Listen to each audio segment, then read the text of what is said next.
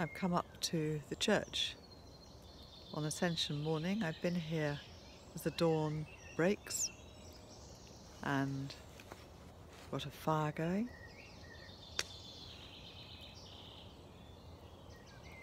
You hear the bird song.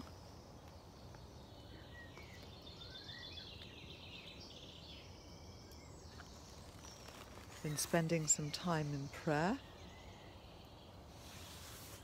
and I wanted to share a particular prayer with you. This is the view from 30,000 feet, based on the end of Mark's Gospel and the end of Luke's Gospel. The moment when Jesus ascends into the clouds, leaving the disciples to be his hands and feet on earth, sending them back to Jerusalem to wait, to be open to the Spirit, and then to tell the good news. Our simple instruction: wait, be open, share the good news. So here we go, the view from 30,000 feet.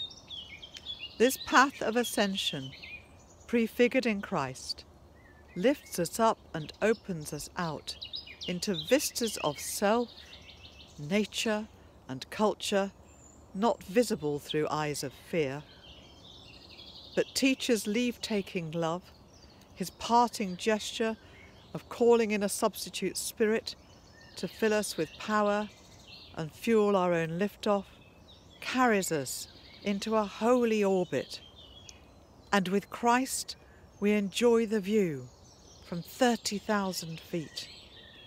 An awesome horizon rises up, a new self, a new community, a new earth, a new perspective, and a blessed confidence to walk forward and realise the ever-receding horizon of the kingdom of God.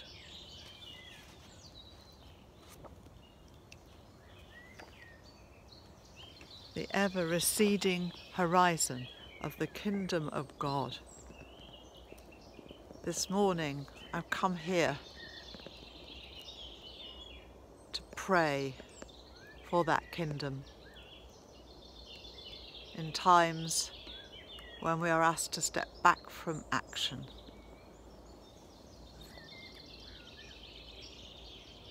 We can pray and sing with the birds,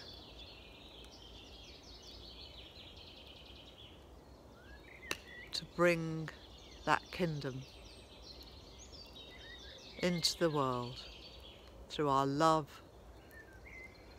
So this Ascension morning, may you be filled with the spirit of love and hope for the world. May your hearts be set on fire with love to do the work of God in whatever place is your habitation. Amen.